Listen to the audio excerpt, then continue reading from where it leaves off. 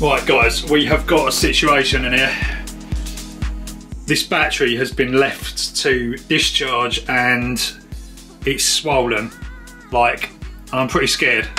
Right, welcome back guys. So I'm at the old house, my old workshop, and I haven't been here for a while, and unfortunately this battery, over in the course of about 2 weeks I think, has basically self-discharged. Well, I don't think it's self-discharged, I think I've actually stupidly left something on, so it's actually discharged this battery. Now this is one of the batteries that I built a long time ago. It's not actually I didn't really build them. It's 4 cells basically, four lithium ferrite phosphate cells. So that's at least something, because lithium ferrite phosphate batteries, LIFE, are a little bit kind of safer than the other ones, but even so there's a massive gas build up on these cells, and I'm gonna have to get them out of here quick. My cats. Now, because they are deeply discharged, you know, there's no power in them, so I'm guessing we've just got basically just a gas build up inside these cells. So we can actually see, if you kind of look around the edges, I think we've got like a little bit of a... I actually thought these were supposed to vent. It seems like the outer ones have actually pushed out. I don't know, I need to have a closer look at this. You know, you've got these kind of like valves on the top. I thought they were supposed to kind of, you know, kind of let the gas out, but yeah, it's not good. It looks like they're kind of jammed in this metal racking as well. So I'm gonna have to basically, I didn't really want to do this today, but I'm gonna have to kind of strip this down and get all the good bits out and just put these batteries somewhere out of the way of everything. I need to get this out. Oh, that's heavy. Oh, so there's a lot of stuff in here. Got like a sort of switch, a shunt for the screen.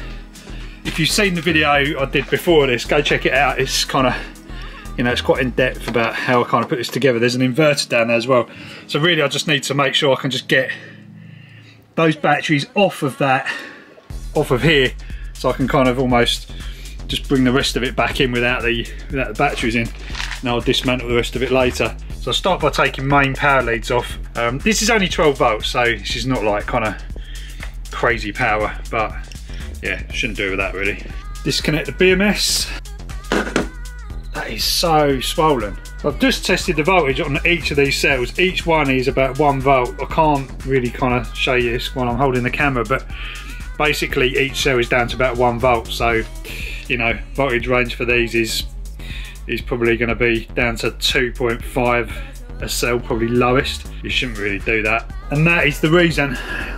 Look at that. Nearly there, my hands are shaking. Well, I love this shit though. Maybe not the best idea doing it next to like an oil tank, but it's alright because the X has actually depleted all the oil. So that's at least something. Well, I've unplugged them all, so should be able to just get them out now.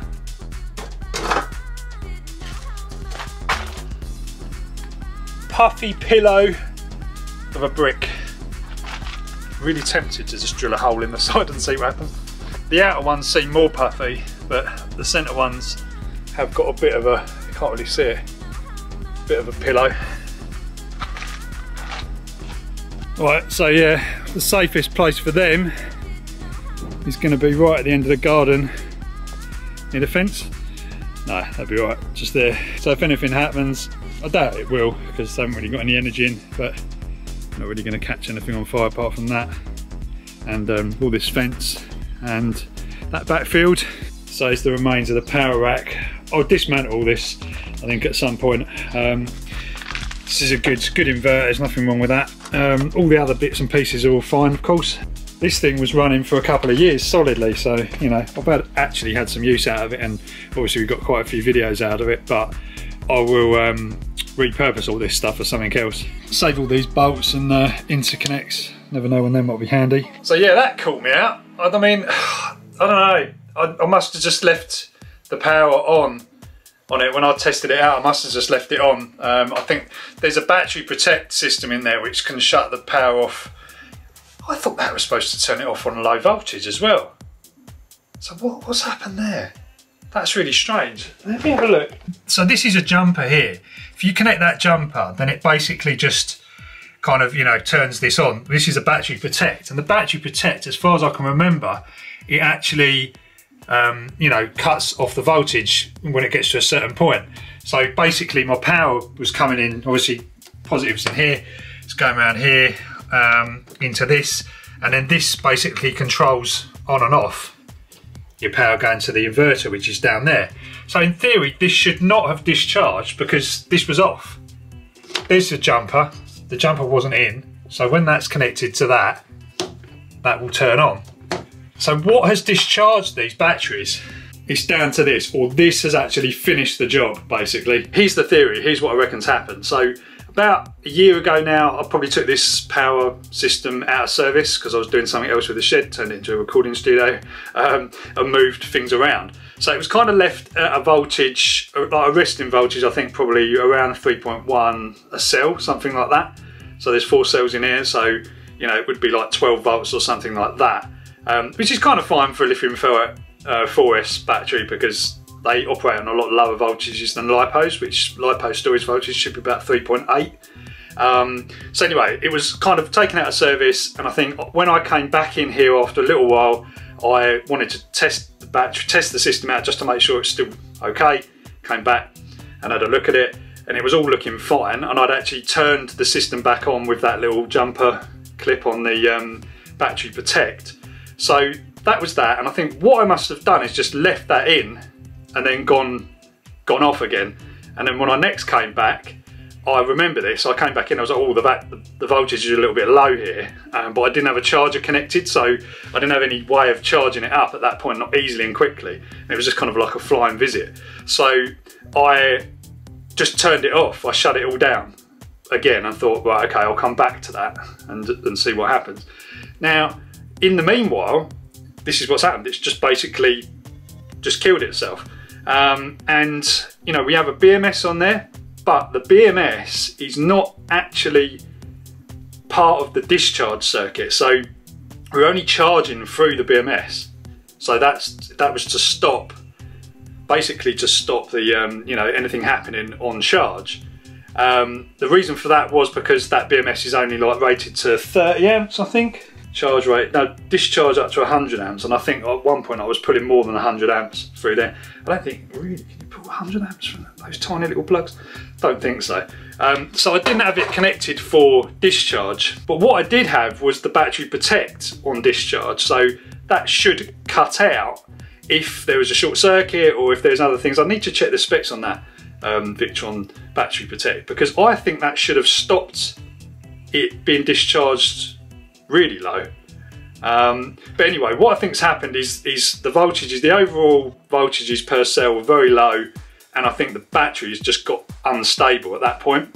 So I don't think it's the fault of the BMS. Obviously it can't be. I don't know if it's the fault of the battery protect. I think what's happened is it's me just you know, I've left it on, and the overall voltages have gone down to a point where those cells are probably unhappy and they've started to gas, and then internal resistance has probably played a part, and they've basically just destroyed themselves, and you've ended up with like 1 volt a cell, because it's not 0 volts a cell.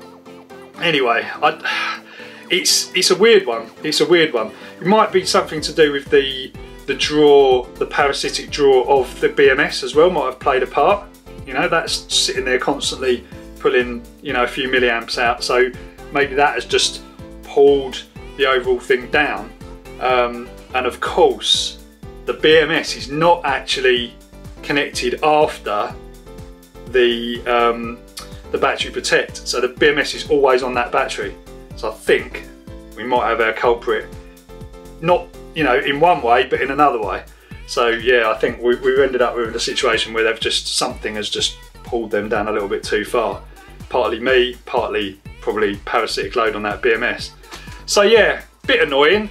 You know, they did cost me a little bit, those batteries, probably 300 or 400 quid. I think I bought them about 4 years ago now, but they've served the purpose for YouTube videos, and you know, you guys have seen a lot of videos with those in, so I'm not, you know, I'm not unhappy about it too much. It's my own fault, and I'll probably just, you know, rebuild that with some other sort of system. I've got plenty of batteries around here, like these, which are turned up from bigbattery.com. I've actually got some Tesla cells, Tesla 5 amp hour cells. There you go, Model 3 21700, 5000 milliamp hour, 5 amp hour cells. So these will be interesting. We'll definitely be doing something with those. Anyway guys, hope you've enjoyed this one.